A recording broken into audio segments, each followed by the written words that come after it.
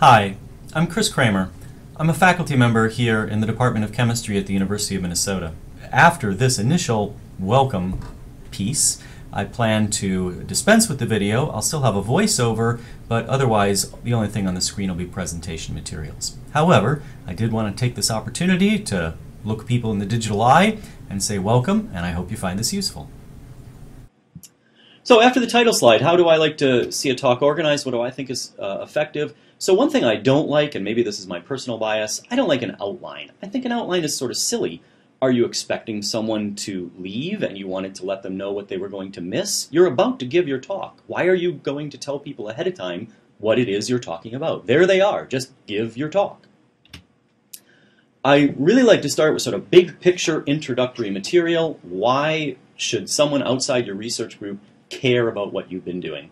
And at some level, this is also how you start writing a paper or you start writing a proposal. Why should anybody care? What is the motivating factor that gives rise to the research you're about to present? I also think that if you've got data or analysis that's going to rely on some particular instrument, technique, something that is not incredibly well known to everyone in your audience, you should attempt to explain that. But on the other hand, you may decide that it is so specialized or so difficult a technique to explain all the details of that you don't think you can do it in the time you have available, in which case you should do your best, again, to come up with sort of a Jethro explanation that is going to be respectful and helpful to the audience, but you just ask them to trust you that there are some details that are so technical you don't want to spend time on them, and usually an audience is going to be accommodating in that regard. After that stage, so you've now set the stage to talk about what you yourself did, and there are narrative results, and if you've got a lot of results and you want to make conclusions along the way to help guide people, I often think that's a good idea. So interim conclusions if they're helpful, more results, more conclusions. Then I think you should circle back to your big picture and tie up your talk in a ribbon. It's also great in many instances to talk about what's next. So many talks people finish and it looks like everything's done, at least to young scientists. They don't necessarily see that it's perhaps opened up as many questions as were answered. And it's fun to pose those sorts of what's next questions. It helps to launch discussion after a talk often. So I'm going to try to maybe illustrate that in this talk in a certain way, but we'll see that as we go along. Okay, so the big picture introductory material. And I will tell you that students, and the younger they are, the more this is true, they really like this. So even though they are not necessarily perfectly expert and won't follow all the rest of the things that you speak about, they're going to remember they learned something new. They're going to get a big picture perspective, and maybe they'll be drawn in further the next time that that happens. And so, for instance, when I would provide such a big picture summary, I might do this. So I often have slides when I give introductory lectures that will be called a one-slide summary of. And so my particular area of expertise is computational chemistry, sometimes called theoretical chemistry, molecular modeling. And this Venn diagram is sort of a simple way, and I'm not going to give you my talks, I just want to show sort of example slides of explaining what is computational chemistry, why do you use it, where are the places that it plays a role in research, and it attempts to sort of place it in a context of experimental chemistry, computational chemistry. This particular slide I often go into history as well, and it sets a stage. This is another introductory slide I often use when I'm giving a research talk on the reactivity of monocopper containing small molecules when they react with molecular oxygen. And part of the motivation is that there are metalloenzymes that do interesting chemistry in living organisms. And because of those metalloenzymes, inorganic chemists want to make small molecule models that can accomplish that interesting chemistry as well. And so people often see that sort of a connection that, okay, there's a biological motivation that leads to a chemical investigation, and a modeler may provide insight. That would be the part that I would be talking about in my talk. And then I'll offer one more final sort of slide I like as a big picture slide. And I guess what I'd like you to take home from these slides is there's not enormous amounts of detail on these slides. They're big pictures. They try to be sort of colorful. This is an example of a dye-sensitized solar cell, so it probably has the most detail of the 3 slides that I've shown you up till now. But one can use this slide to explain, there's a massive energy crisis on Earth. We all need more energy. How might one go about harvesting energy? Here's a proposal that captures solar energy and turns it into fuels. Certainly any audience can sort of understand at that level, and then I dive a little more deeply into the chemistry and explain what's happening. And there is a device, if you will, that's shown here in a schematic. And the next step is for me to start talking about which parts of the device a computational chemist plays a role in modeling. And I guess I have one last introductory slide that I sort of like. This is yet another area of research that comes out of my group, and it has to do with the development of certain kinds of models that predict free energies of solvation and other sorts of thermodynamic quantities. And if you're going to talk about thermodynamic quantities to a chemistry audience, it's helpful to actually have sort of specific examples. So here's an intro slide that explains to people what is a free energy of solvation and how when it's solvation of a gas molecule into itself as a pure liquid phase, even though it's the same thermodynamic quantity, we usually refer to it in different units, and we call it a vapor pressure. And then between 2 solvents, it's a partition coefficient, and that plays a role in the drug industry and predicting bioavailability, for instance. So again, big pictures, bright colors, an attempt to explain why this research is going to be important in a very general context. Okay, so after the introductory slides, what might we want to do next? And I mentioned that if you want to discuss instruments, techniques, and the like, you might want to try to get that across. And so here's an example from my field where I want to explain how free energies of salvation are used, and I start with trying to give you a big picture idea of what a computational chemist brings to a chemistry game, and that is thinking about so-called potential energy surfaces. And this is a talk about how to give talks. I'm not going to try to explain potential energy surfaces to you, but this is a graphical representation in some sense of how you connect from one kind of a concept, a gas phase concept, to a solvated concept, and it illustrates where the free energy of solvation comes in. So not a lot of technical detail here, but explaining that we have a relationship between the gas phase and solution that's connected by this quantity, and things that chemists are interested in, equilibrium constants, rate constants, we can determine those, relating them between these 2 different kinds of phases, gas and solution. Now this is a slide that's bordering on what I might call the busy aspect. If I were giving it to a totally general audience, I probably wouldn't use this slide. If I'm talking to physical chemists, this is sort of the level of technical detail that may in fact be useful. And so it includes equations, and I would say if you do have equations, you are obligated to explain those equations and make sure that they're clear, and I'll say more about that perhaps in a second.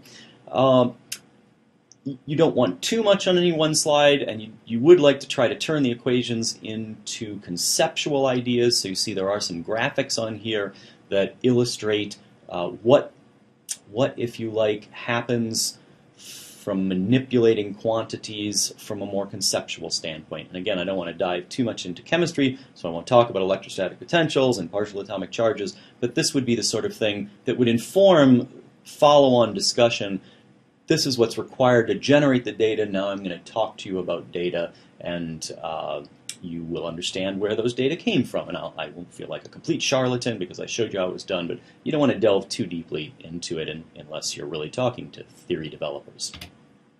So along those lines, let me mention a pet peeve, and this is really more for, I don't know, theoretical modelers in general. Doesn't have to be chemistry. And I'm just going to say, if you can't explain an equation fully, and by that I mean every single term in your equation should either be obvious to your audience or you should mention what it is. Otherwise, why did you put it there? You know, you occasionally do really need to have an equation. It's fundamental to your talk, but then take the time to explain it. And so I offer the observation here that half your audience disappears with each equation that fails to have an adequate explanation. They feel a bit lost, and as they ponder that puzzle of what exactly did you mean, you flash another equation, and they didn't even have time to listen to you at that stage. So it's your job. You're the presenter. Make the equation seem intuitive. Get people in the audience to nod their heads and say, oh, yes, I see that. And I say this as a theoretician. I sit through synthetic organic talks sometimes and see reagent acronyms flash by in large mobs. Unless you know you're talking to an all-synthetic audience, that's not very helpful. You should expand those acronyms. Spectra with unexplained features and so forth. And I guess, to sum it up, if you put it on the slide, you must have thought it was important, so maybe you should explain it. And if you didn't put it on the slide, then you don't have to say much about it. So don't put things on slides just to show off how smart you are. It's not a good idea. So for instance, here's one of my favorite equations. This is actually in supporting information of a paper I wrote once, but I would never want to include it in a presentation. It looks very impressive, but is it interesting? No, it's really just an exercise in equation editor. Quite beautiful from that standpoint, but a waste of time in your talk. All right, some technical things to discuss. You've seen, as I've gone through here, I actually like bulleted text. I think it helps guide the audience in terms of moving along and thinking about what you're saying. I like to keep slide backgrounds simple, and the wallpaper in the background is not what you want people focused on. You actually want them to be paying attention to the science you're describing. So if you like to use lots of animations and appear and disappear things, my advice is to keep it simple. When my children were young, they certainly liked to have presentations in their grade school where things exploded and tanks came driving in and towing things behind them, and garish fireworks went off. There is an age where that's interesting, but I would say that after a certain stage there is no longer that age. So try to be professional. Font sizes. So I have a recommendation here that you don't use less than 14 point on a landscape slide, and really only that small, say, for citations. If it doesn't all fit on a slide, you've got too much on a slide. You're hoping for a large audience in a large room, unless you know ahead of time it's a very small audience, and then maybe you can adjust. But if people can't see things in the back rows, and they're often the people who need it most, the students, they always go to the back of the auditorium, and they're the ones you'd really like to speak to. So be sure that the message gets across to every point in the room. And of course, when you practice, it's great to go in a room, put your slides up, walk to the back of the room, and make sure that you can see them all. So here's an example of flying things in. I'm going to show you a slide that in the end is kind of busy, but by using animation, it's not so bad. And so I'm now going to show a cursor here on the screen. So I need to show a lot of data on one slide, and what I do is I start and I say, okay, this level of theory, and I would explain to you what CRCC was if this was a real talk, delivers some results, and I'm going to use these results as a benchmark. So I have this energy scale, and I've got these lines here that represent a benchmark. And then I'll talk about another theory and talk about how it does. It's got its own lines, and I have these dotted lines that are helping you see the benchmark numbers come across, and you can talk about differences in numbers, for instance. And then there's some more theories that I'm interested in, and they all have their own results. And oh, look, something happened here. I've got some bold-face lines and some not bold-face lines. So then I have something come in that reminds me to tell you, well, this is what a bold line means, and this is what a thin line means, and I spend some time on that. And then finally, now that you understand all the notation, I'll give you the rest of the results. And it ends up that this slide now contains a lot of information, but by taking it a bite at a time, and I really do need to sort of see all the information on one slide, I haven't run into the problem that often if you just flashed it all up at once, audience members will begin puzzling for themselves. Wow, what does all that mean? And unfortunately, as they puzzle that and they focus on their visual input, they reduce their attention to their auditory input, and they don't necessarily hear what you're saying so well. And then at the end of the slide, they're confused. They're not sure what really happened. So you want to try to use the animations to guide the discussion so they're focused on each point as it comes up, as you think it's important. Tables. So certainly lots of presentations that include data have tabular data. And here's my attitude about tabular data. Is there a number in your table that you don't plan to mention? Well, then why do you need to display it? So don't just cut a table out of some other place like a research paper or what have you. Tune the tables in your presentation to match the point you're trying to get across. Reduce the data if that's effective. Again, bigger fonts are better. You want people to be able to see it. And use the opportunity of a presentation to highlight important data. Again, draw attention where you want it. You can do that with a laser pointer, of course, but you can also do it with the graphics within your presentation software. And I like keeping borders clean and simple. That's just a general rule for slides, I think. So here's what I regard as an okay table. It's got a lot of numbers in it, and it's got some citations on the page here. This is the 14-point font I was mentioning.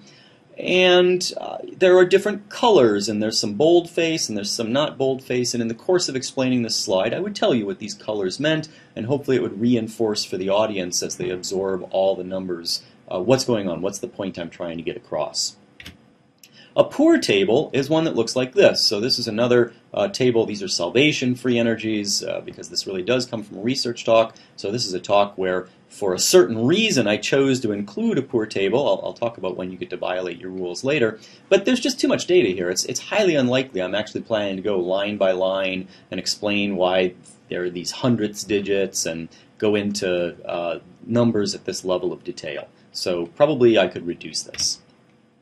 So here's a table I like best in a sense. It's only got 8 numbers in it, and moreover, it's a table that is accompanied by conceptual ideas. It's not just the numbers. So here, for instance, it's an attempt to predict pKa's for carbonic acid and bicarbonate. So that molecule has 2 pKa's, 2 ionizable centers, and I've got different ways to compute it based on including some specific water molecules in a calculation, and this illustrates how those water molecules are interacting with the molecule. And oh look, this green water, well that's the first water, and the red water, oh look, this row is red. So that helps an audience to focus on how does the picture relate to the data, relate to the numbers that are trying to get across. And finally, here's the take-home message that I want you to get from the slide. I get better accuracy. These last numbers, the blue numbers, are closest to the experimental numbers, and hopefully, that cements a message all in one slide. Numbers, concepts, everything.